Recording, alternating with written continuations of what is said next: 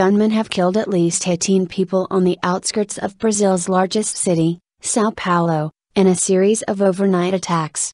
Witnesses in several locations said masked gunmen pulled up in a car before opening fire. In many cases they checked the victims' names before shooting, or asked if they had criminal records. The authorities in Sao Paulo are investigating the possibility that they were targeted killings. The killings have all the hallmarks of revenge attacks, perhaps carried out by off-duty policemen or vigilantes, against drugs traffickers or known criminals, says the BBC's Wire Davis. 2 policemen were killed in the city last week. Police say the number of victims is much higher than in previous incidents.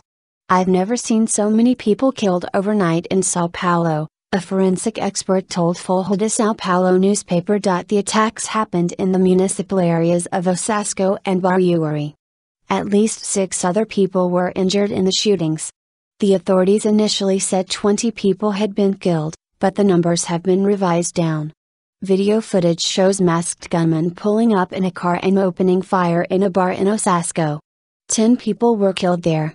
"This is very serious and merits a special investigation," said Sao Paulo State Security Secretary Alexandre de Moraes. "We don't rule out any possibility." A task force of 50 police officers has been set up to investigate the attacks. In May, a policeman and a former policeman were arrested in connection with the murder of 8 men at a football fan club in Sao Paulo. The former policeman was accused of ordering the attack against supporters of the Corinthians football club. They were preparing banners ahead of a match in April when gunmen burst in.